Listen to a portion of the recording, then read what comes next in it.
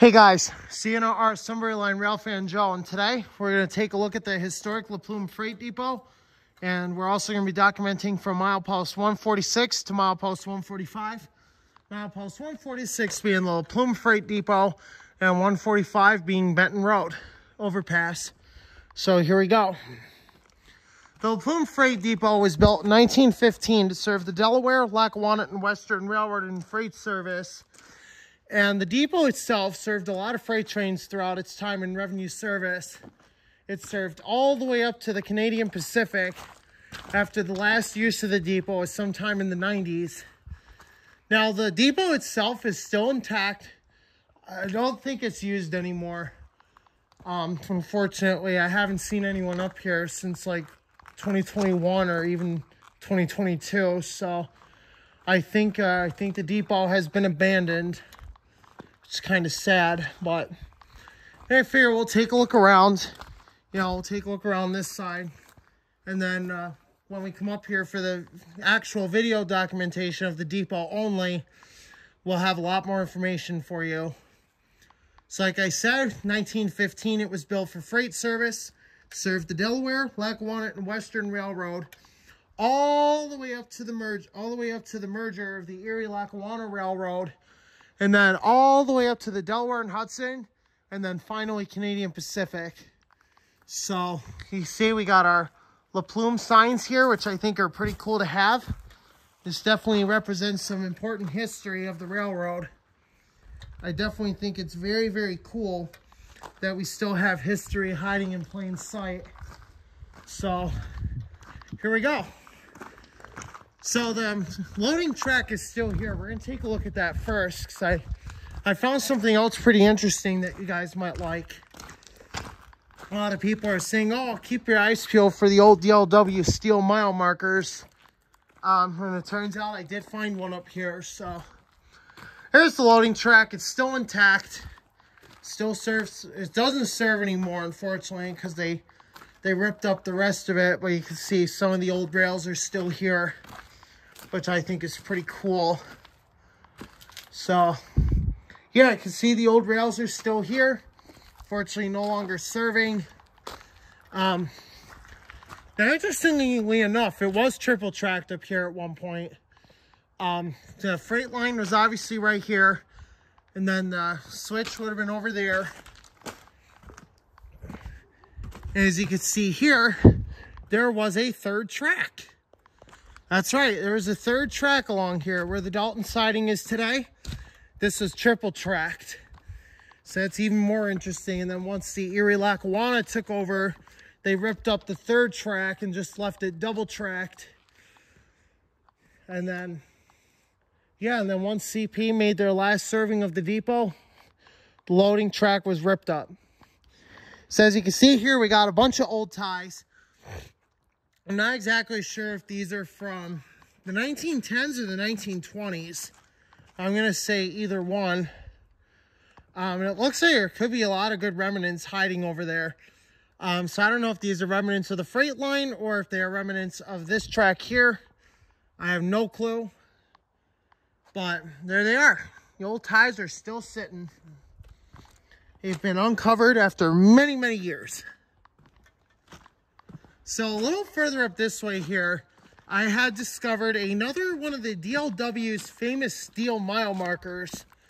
I was not expecting to find one up here at Plume, because it was either Conrail or Canadian Pacific, or it could have been the Delaware and Hudson that ended up ripping out the steel mile markers and putting these ones in instead. So I think it was CP that did that, because these look like CP mile markers. So anyway, right here is another steel mile marker. That's right. Another one of the steel mile markers of the Delaware, Lackawanna, and Western Railroad. Very cool to see this one still hiding here. I think these are incredible. So yeah, there it is, still hiding. Unfortunately, the number plates are missing. I don't know if somebody collected them or if they just fell off. Yeah, I'm not sure. But anyway, we're gonna get started here. we're going to begin the documentation to CP660 or DL&W 145. So you can see here, we are on the passenger line, and up ahead we got these signals, and there used to be searchlights here back then. Even during the DL&W days, there used to be searchlight and semaphore signals here. So it's pretty cool to know that, isn't it? We're on all welded rails, so it's nice and smooth. There, like I said, there's all the old ties. Like I've been saying, this track was built between 1912 and 1915, and this is to replace the original route of the DL&W, Phoebe Snow, because if on these tracks here, the curves aren't so sharp, so passenger trains were able to get up to speeds of 80 miles an hour, and freight trains could go as fast as 60 miles an hour. So definitely good speed along here. Even today, you can go up to 40 miles an hour on this part. Looks like over there we got some more old DL&W ties. There are a lot of them scattered about the tracks here because a lot of the ties have been replaced. Even in more recent years, ties have been replaced. You can even see some new ones there. They're going to be going in to replace these DL&W ones. So definitely something interesting to think about here. You know, when we're looking at the old remnants of the tracks. As you can see here, we got the automatic switch for the Dalton siding. This is the north end. You can see here, this is pretty cool to see, isn't it? That is your north end switch. So it's definitely very modern. We're gonna take a look on these rails here, see if we can get some dates. Let's see here. All right, looks like we're gonna have to look on the other side, find one. 136 REVT Everest USA 2008. It's a relatively modern rail. Even here, this is really modern rail. I think this is 2018 if I'm not mistaken. We'll take a look here. Yeah, it looks like it's a little bit hard to tell. Looks like we can't see it. So we're gonna have to look on the other side. Yeah, so it looks like this one here, this one's, oh yeah, here we go, never mind. Look at that, guys, 2018. That is relatively new rail. I think it's Steelton if I'm not mistaken. So, yeah, even here, looks like it's 2018 rail. Yep. So, all right, so we're gonna go around the switch here. See if we can get a date on the rails for you. So,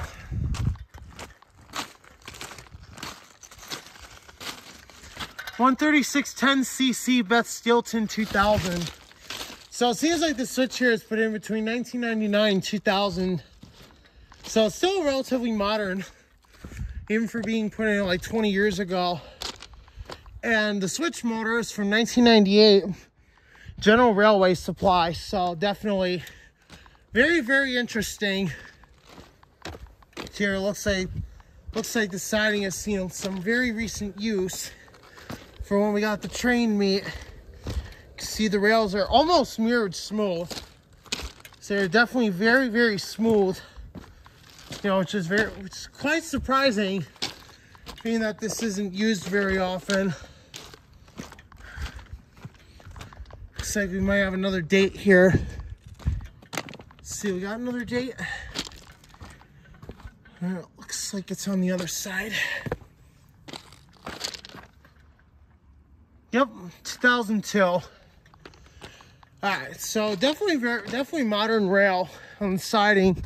So 2001, 2002. And up here we're looking at 70s rail and sometimes even 30s if you look at the right spot. So like I said, this is definitely wide enough for 3 spans. This was once triple tracked, like I said before. Yeah. You can see here we even got Darth Vader signals here. They definitely replaced those as well, which is kind of unfortunate because I love the old searchlights. They did an absolute fantastic job. I wish they were still around to this day. So anyway, like I said,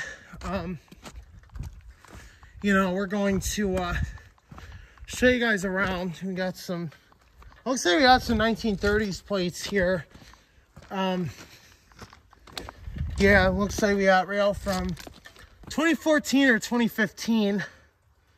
Let's see. Yep, Steelton 2018. All right, so we got some 136 there from 2018. So that's even cooler than I thought.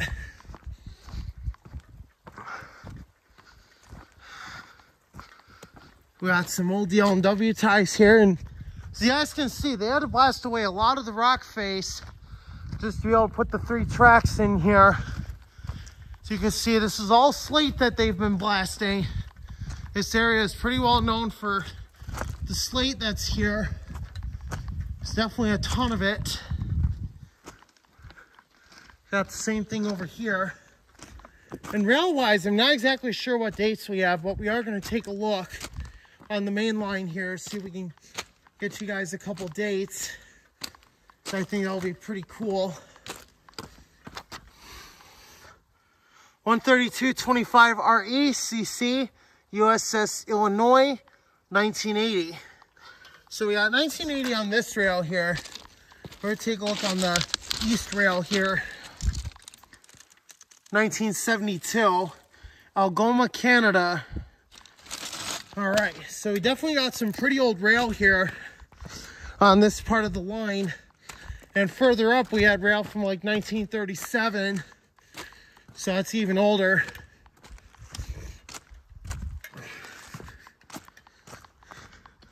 So you guys can see here, these rock faces go up to about, I'd say probably about 50 to 60 feet in height. Because before the DL&W put this track in here, this was all just mountains. And then in 1911, the DL&W started blasting out the mountains here. And this is when the new tracks were put in. The current Clark Summit Halsted Cutoff. And you can see here, here's the Dalton siding in place of the 3rd main. So it seems like there were 2 passenger mains and then a freight line right over here. So this is the main passenger line, and then the 2nd passenger line would have been where the siding is today.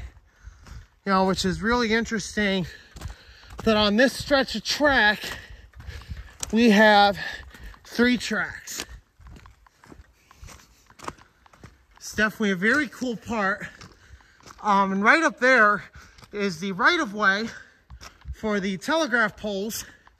And then right here, it looks like we got a bridge that was taken out here. Pretty sure this is part of 4 Road. I'm not sure. Well, not 4 Road. Sunset Drive, I think. This bridge was taken out, I think, in the 80s or 90s, or maybe the 2000s. Not much is known about the old bridge here, but you can see where they've been doing a lot of blasting, you know, to get rid of it. So definitely very interesting to see that. And right here is the right-of-way for the telegraph poles, which unfortunately some have fallen. So we don't really get to see much of those remnants anymore. But it's still pretty interesting to take a look at the old right-of-way, because it does share a lot of history. Looks like we got some, not exactly sure what we got hiding there. It looks like a part of an old post or something. Old concrete post.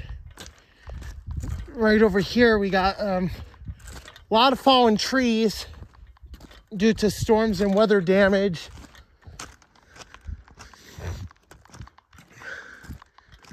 So you can see here, like I said, this is the old right-of-way for the telegraph poles, which You can see one is still standing there. One is still standing. So definitely keep your eyes peeled for them. So we got some old rail over there. They just cut up and replaced. This rail here looks to be pretty new, so we're gonna take a look at it and see if we can get a date. Yeah, 2012. Yeah, 2012. 136, and then a little further down, it switches over to 2013, so a year newer. Now, I'm not exactly sure what was here, but I know this is the old access road right-of-way for the telegraph poles. And then I believe this is also a main access road from Maple Road. So there was another way that servicemen could get down to the tracks. You know, if they needed to do work or something, you know, they'd be able to do it like that. 2013. Now, they have been doing a lot of work up here recently. Most of the old joints on the siding, they've been removed and welded. It's kind of unfortunate because it's nice when you got the jointed rail. Yeah, I'm sure you guys can see here. This is a relatively old line. 1900s is still relatively old. Yeah, you guys, I'm sure you guys can see this. You're like, wow, this is very historical. You know, and definitely something to think about. You know, the marvels of engineering. How the DL&W engineered this line here to allow passenger trains to go up to speeds of 80 miles an hour. 80 miles an hour. Passengers could get to Buffalo twice as fast using this track along with the Pocono Main. So, yeah, definitely very interesting. You guys can see here. Yeah, and over there, it looks like there's some, it's a really steep embankment. Goes down into the woods. And sometimes people hunt down there, but federal law prohibits them from hunting close to the tracks because a stray bullet could accidentally hit a freight train, and that wouldn't be good. On this side here where the freight line is, you can see there are some remnants left. There are some old ties that have been thrown off to the side of the tracks, which is relatively interesting. I'm sure you guys can see that here.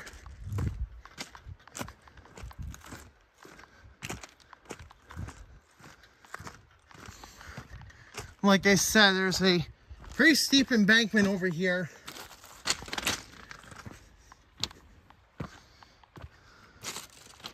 You can see there's a creek down there. Yeah, it's a pretty cool spot.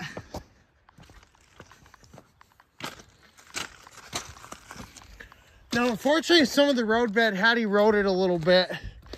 It's eroded on both sides of the tracks, which is kind of different because usually you don't see roadbeds eroding like that.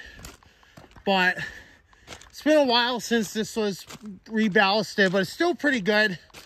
You know, there haven't been any accidents at all. Let's knock on wood. Let's hope it stays that way. So it looks like here we're going to be approaching a layback point, and this is where trains have to stop, you know, in regulation with neighborhoods, because a lot of people live close to the tracks, and people don't want to have freight trains being stopped outside their houses and causing a ruckus. So definitely something to think about there. We're going to take a look on this rail, see if we can find another date.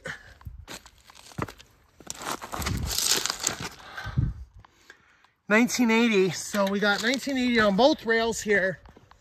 So at the time, this would have been the Delaware and Hudson or Conrail that upgraded this. It's either Delaware and Hudson or Conrail. I don't know when Conrail abandoned this line, but I'm gonna say for sure sometime back in the 80s.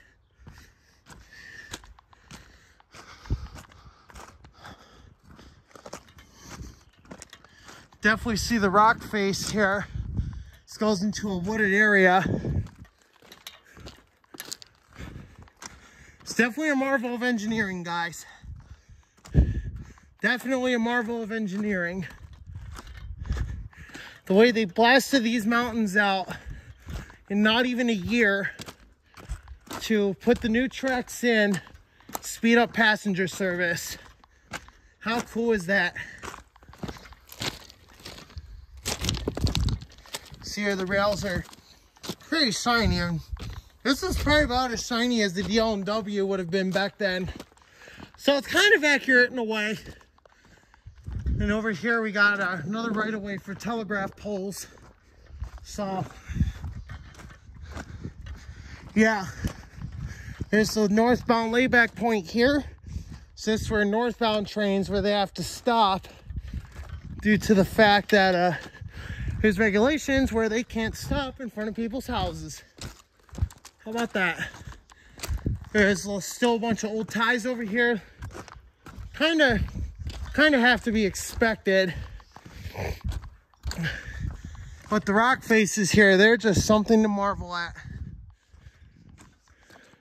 And on some of these rocks here, you can even see where they've been drilling, where they've drilled the holes to put the dynamite in order to blast them out. So definitely pretty cool that we still get to see this today. This is definitely very interesting. So yeah.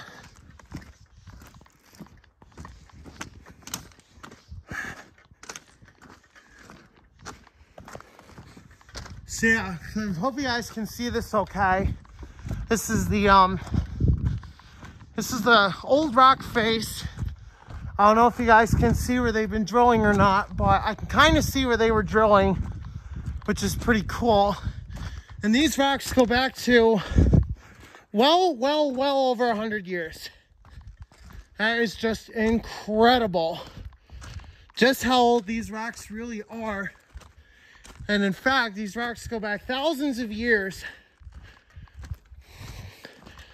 Because in our Christianity, the earth is believed to be 6,000 to 10,000 years old. You can see here a lot of the old rock faces have pretty much eroded. There's not really too much scenery here other than the rock faces and the tracks themselves. We're gonna see if we can get another date here on these rails. Yeah, it looks like we got one here. Yeah, it looks like we got 132 RECC Beth Lackawanna 1974. So this one here I think is 1973, if I'm not mistaken. I do remember getting dates on these. Nope, 1980 still, okay. Alright, so the left rail here is still 1980. It's definitely pretty interesting because, like I said before, these tracks have been upgraded a lot through the years. And the first possible upgrade the DL&W did when they upgraded this track for heavier passenger trains, they upgraded the rails to 130 pounds per yard in 1925. And 130 RE was a pretty common size. Sadly, there's no remnants of that rail left. It's pretty sad, actually. So yeah, it's all 132, 136, and even at times you might find 141 if you're lucky, or 140. So yeah, like I said, there's still a bunch of old ties. You know, there's been a bunch of them thrown off to the side of the tracks. A lot of these ties have actually been replaced, which is pretty interesting because not only where the tracks, not only were they built for these types of trains, they were completely built to withstand heavy weight. Ties were completely upgraded, and the DL&W was just a marvel of its time. And then its rival railroad, the Erie Railroad, they weren't so lucky. They couldn't get their tracks as heavy as the DL&W did. The DL&W, they got as high as 131 pounds per yard. The Erie Railroad, they probably couldn't get heavier than 112 pounds per yard at the heaviest. So you can see here, there's some beautiful scenery. A lot of us don't know about it because this is really the first documentation to prove that the DL&W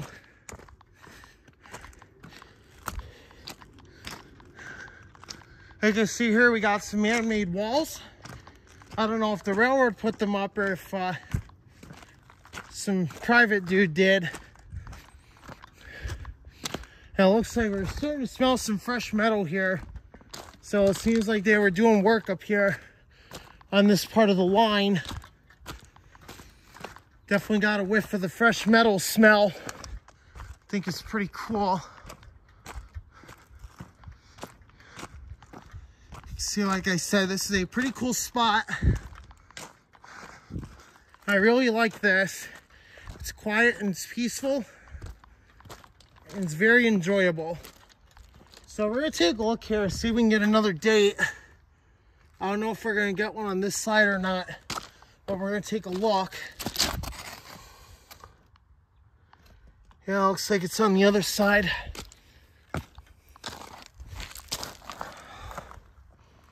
Yeah, guys, it's on the other side here, so we're gonna take a look at this. 1973. All right, so we got rail from 1973 and 2008. And if we look further on here, we're gonna notice we got some even older rail. This is from 1938, I believe. Yep. Look at that, guys. DL Lackawanna. 1937. All right, 1937. So definitely some very old rail here. It's quite shocking how old these rails actually get. And here it looks like we got some 80s rail. Yeah, 1987. Looks like we got, yep, right there, guys, 1987. How cool is that?